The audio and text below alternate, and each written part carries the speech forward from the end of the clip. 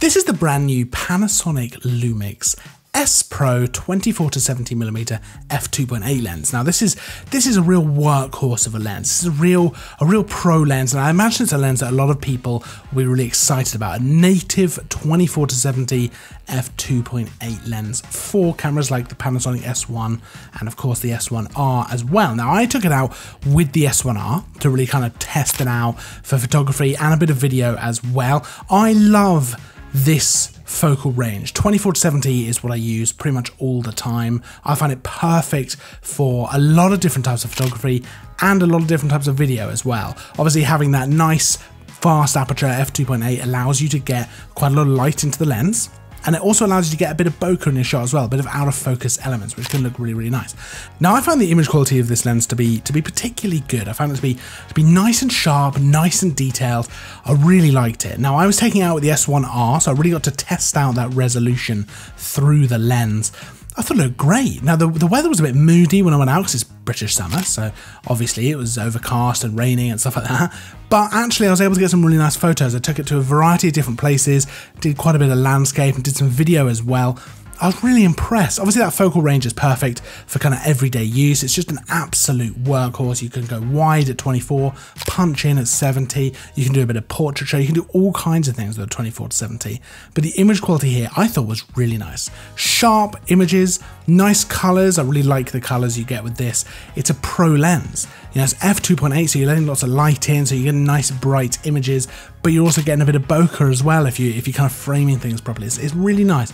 I like the detail in the shots. I just thought the image quality looked really good. It's exactly what I'd want from a 24-70. Nice, sharp, detailed images. Now the lens construction is 18 elements in 16 groups. So you've got 3 aspherical lenses, 4 ED lenses and 1 UHR lens. And ultimately I think that just contributes to that image quality. It just looks really, really good. You've also got 11 diaphragm blades. So you've got a circular aperture diaphragm.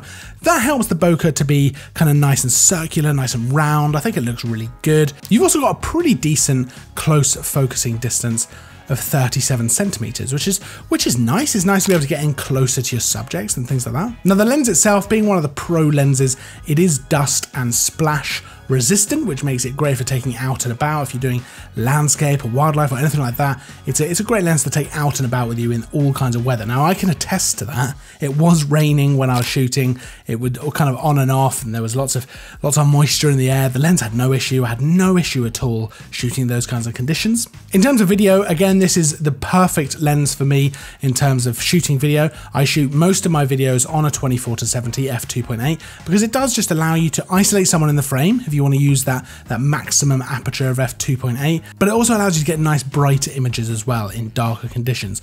But that 24-70 zoom range is just perfect for video. It means you can go wide and get those wider establishing shots, but you can punch in for some slightly more dramatic shots or slightly more important shots. You might want to punch in and get that cinematic look. So for me, it is absolutely perfect. So anyone using an S1 for video, I think this is going to be an absolutely perfect lens for that kind of thing.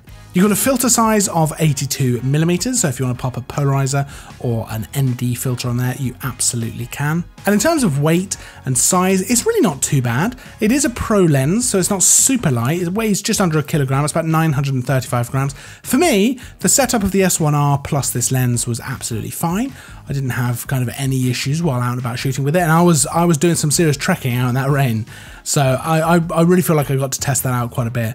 And that wasn't a problem to me at all. I think for the quality of the shots you can get, it's a great setup. It's a really, really nice setup.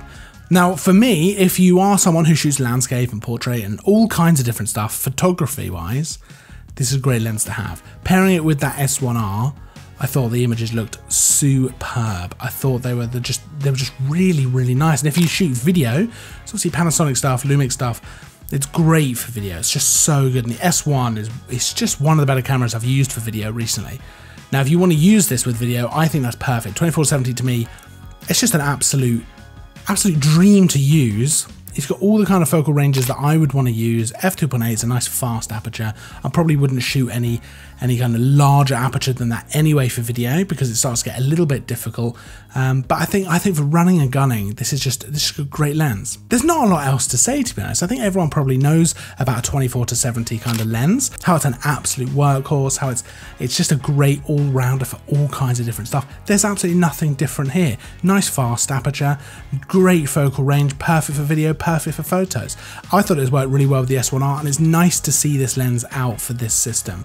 I think this kind of lens was probably really needed for the S1 and the S1R.